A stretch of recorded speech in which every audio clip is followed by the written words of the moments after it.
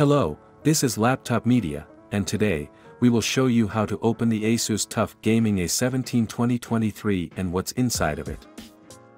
To access this notebook's internals, you need to undo a total of 12 Phillips head screws, one of which is captive, and lifts the corner of the bottom panel from the chassis. This is where you need to start the prying process from.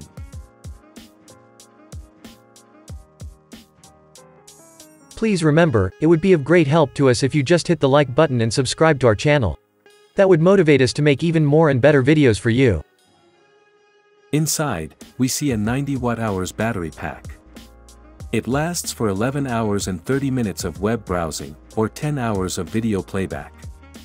To take it out, unplug the battery connector from the motherboard, and undo the 4 Phillips head screws.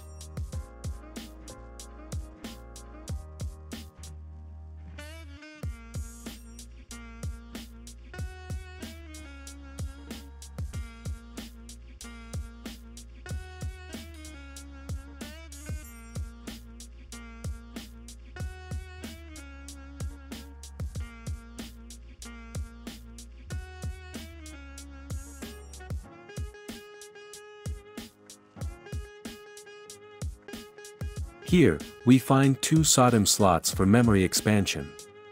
They use DDR5 sticks.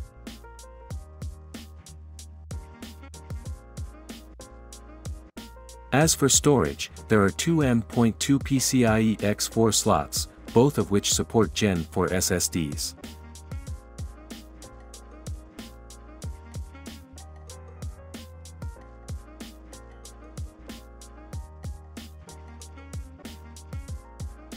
Cooling-wise, there are 2 heat pipes, shared between the CPU and the GPU.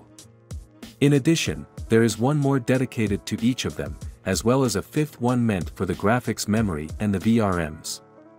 For heat sinks and 2 fans deal with heat dissipation.